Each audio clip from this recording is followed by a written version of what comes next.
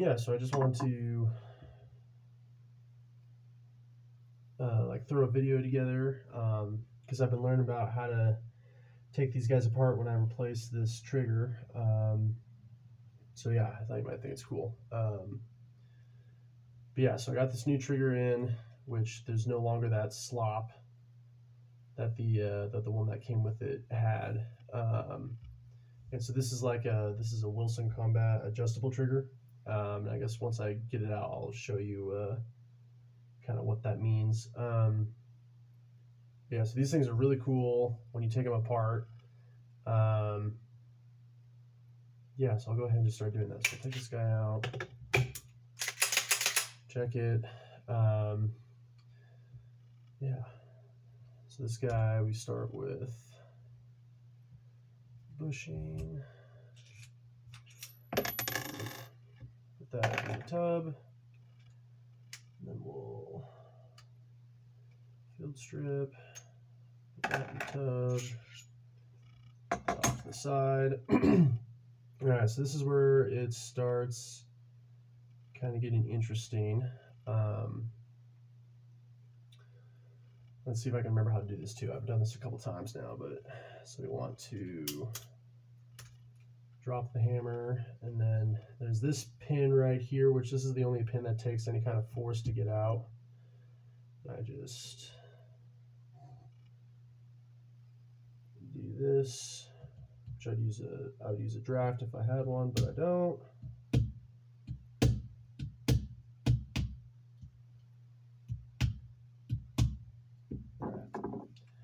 And you kind of get to there, and you do it from this left side because this side is like rounded and this side has like a dimple. And then I'll get the rest of this out using the edge of the table. All right, so that guy's out. And we'll put that pin in the tub. All right. And then we go half cock, and that allows us to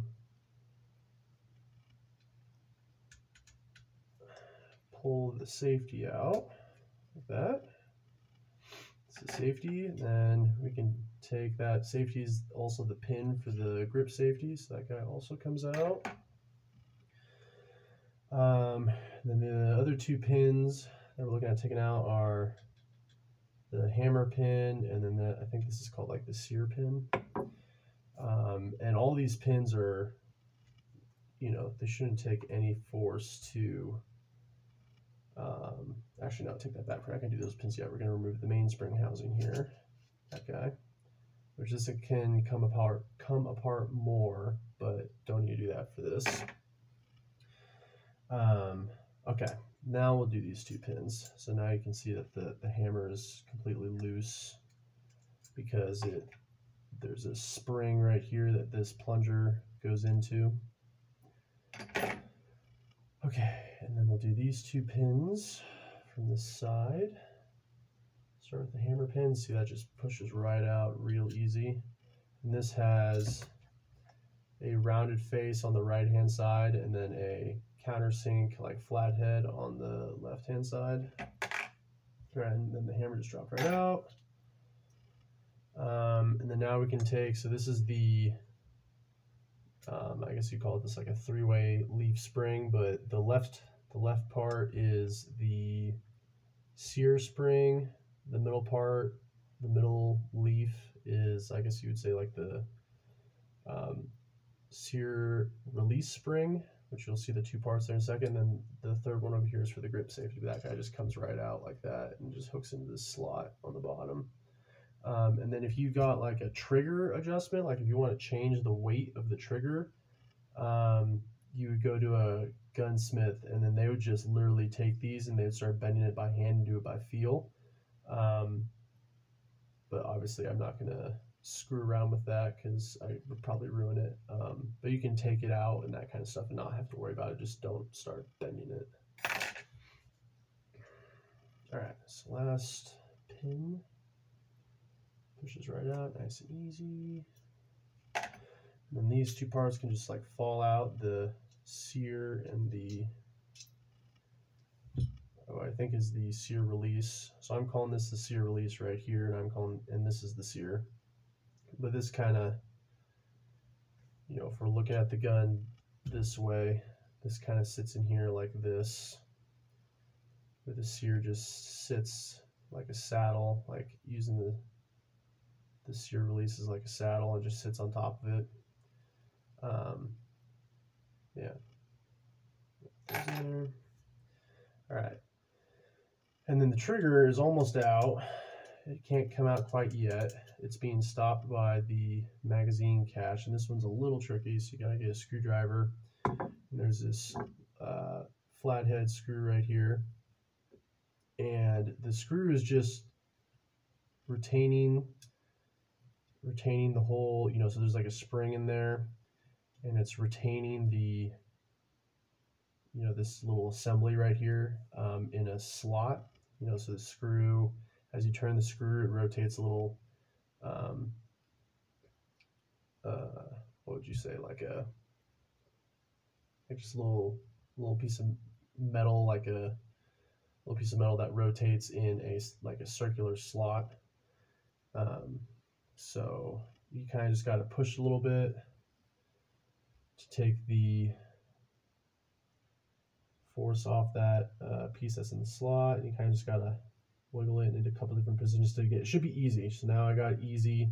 It's turning nice and easy, and then boom, it just pops right out like that.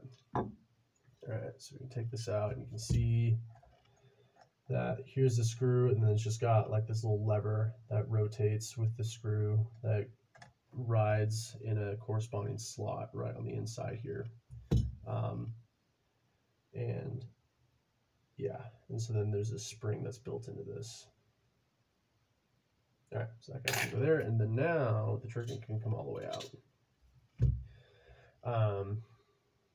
So yeah, when I got this trigger, it was actually about 10 thou too tall, so I had to sand down the top and a little bit on the bottom, and then I still had some trigger slop, but that's where these little adjustable tabs come in. So the screw is for over travel adjustment, so the trigger doesn't over travel as you push it back or as you pull on it, as you pull the trigger. And then these little tabs are for pre-travel adjustments, so that's how much the trigger can come forward.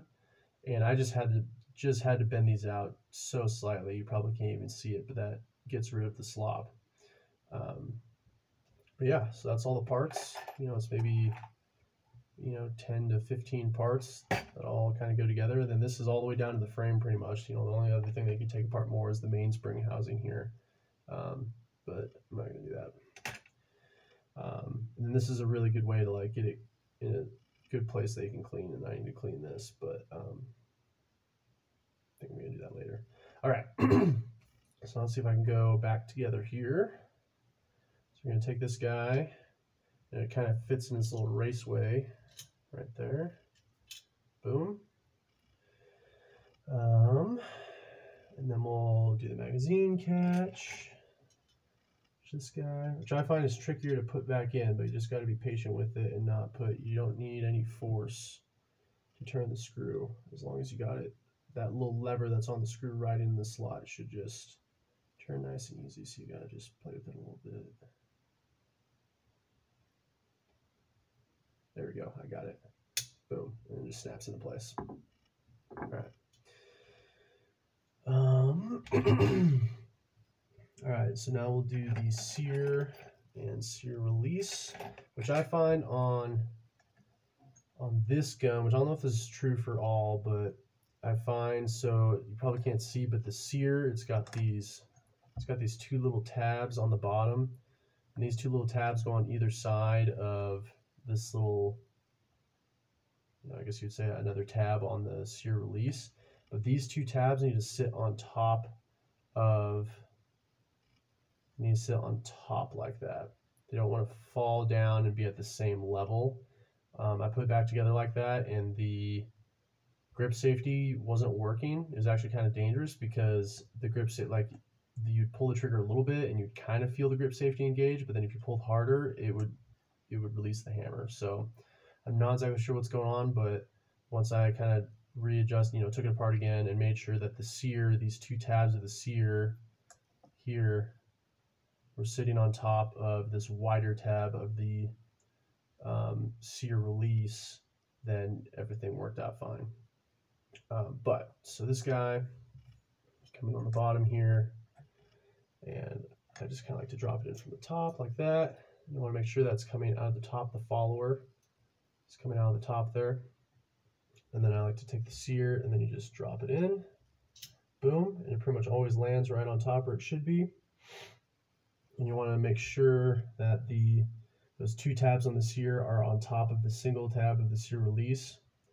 And then you can also see here how the back of the trigger bow right there is pushing on that larger tab of the sear release. So that's all looking good. Okay, then what we're going to do is we're going to get that small pin that holds this assembly together, which is right here. And just put light pressure, and then I like to pull the trigger, and that kind of gets that in there. Boom, there it goes. That pin's in. That pin can just fall out now too, because there's no tension on any of those parts, putting friction on the pin. So we want to get the rest of it in there. And next what we'll do is the mainspring here.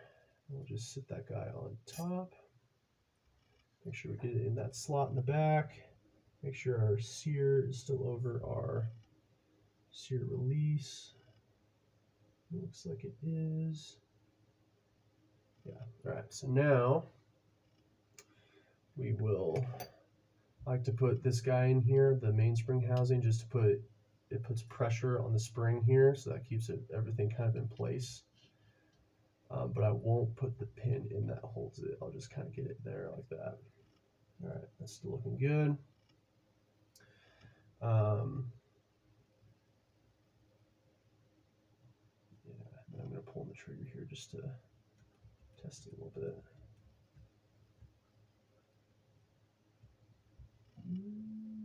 Yeah, okay. All right, and actually lied. I'm going to put the pin in for the mainspring housing. Get that hole lined up. Go back here. All right. So this is the rounded side right here. So I'm going to put the dimple side in. And this is also going to require a little bit of, oh, that just dropped in nicely. A little bit of a tap.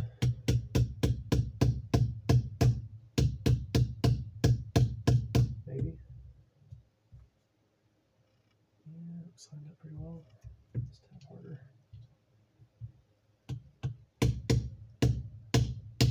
There we go. There we go. All right. I like to do this just to get away from the grips.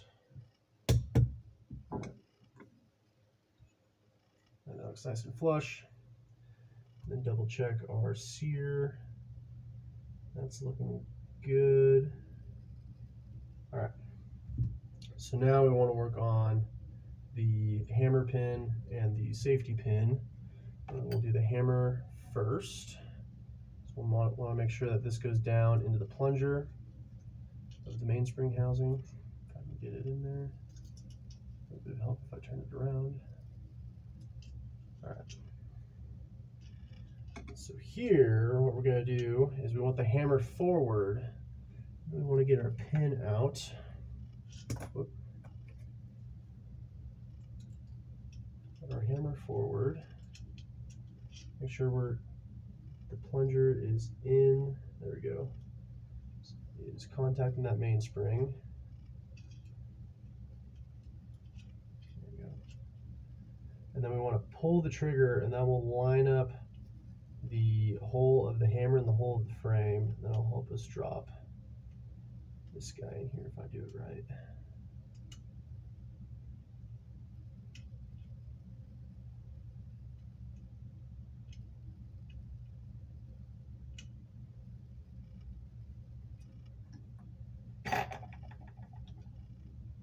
There we go. It's like right hand is the best way to do it.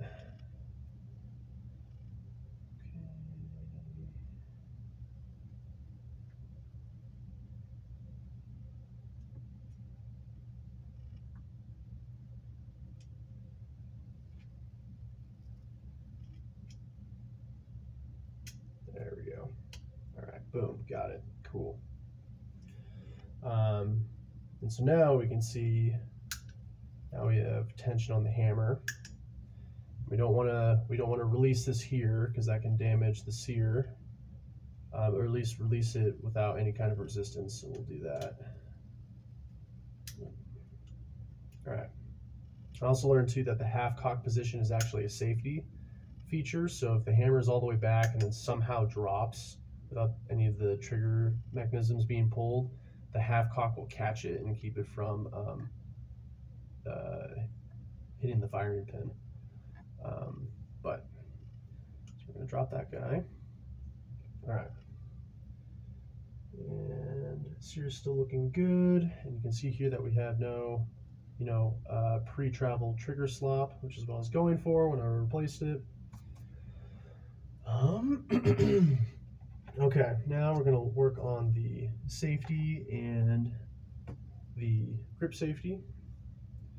So here we're going to just take the grip safety, and there's a little tab here on the bottom that's going to go behind the mainspring housing, and then this tab here needs to go above this the far right hand part of the spring, so it's just going to go over top like that.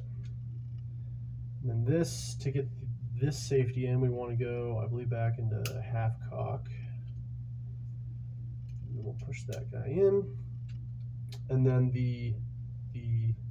this plunger right here, we'll want to push that out of the way as we push the safety in. So I'm going to use this Allen key for that. Get that lined up. You kind of just come in over the top like this. Push that out of the way. There we go.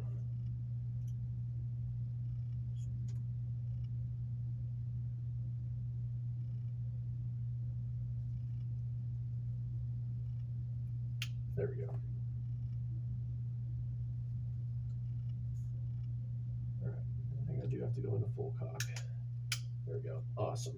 All right, so you can see, boom, it's working, and we got full range of motion here on the grip safety. So when I did it wrong that one time, there's very little movement in the grip safety. So I knew something was wrong there, but got that working. Now we just reverse the field stripping part.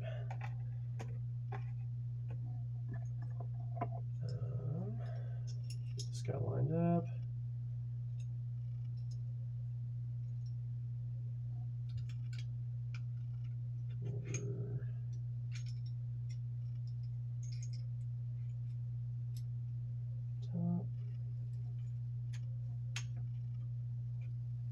This one I kept screwing this part up earlier. There we go. Okay.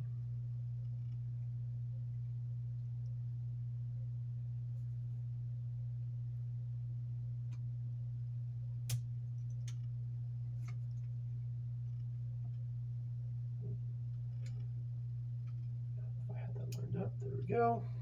All right. And then the bull bushing.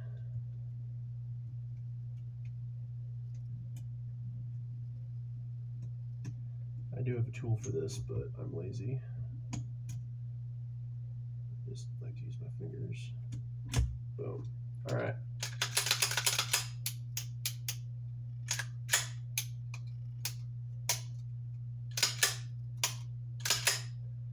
No slop.